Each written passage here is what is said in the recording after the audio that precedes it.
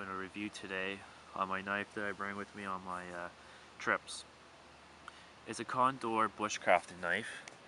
I bought this off Amazon about 6 months ago, and this thing has been through hell and back. The blade still has its edges, and there's no nicks or dings on the knife. It's amazing for making feather sticks, batoning wood, cutting notches in wood, hacking small limbs off trees, and also good for striking on a fire steel.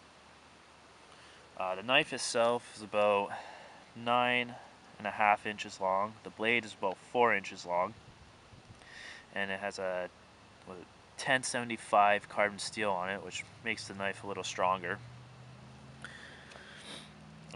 It comes with a leather sheath, which holds the knife in pretty good. Doesn't really go anywhere. Slight moving, but nothing big. And I also, this part right here doesn't come with a knife. I just cut this off of a bicycle tube, which I just put on there just to hold my fire steel.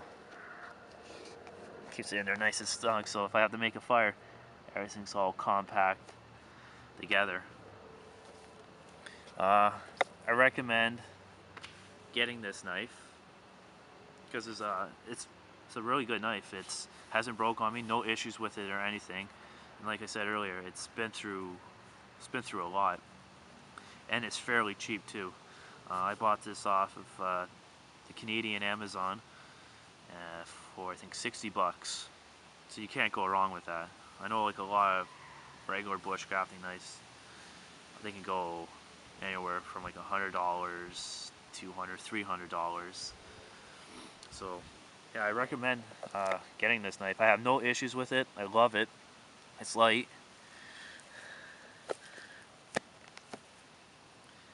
And yeah, that's it. That's all I have to say. Please like, subscribe, and comment to my channel. Until next time, happy trails.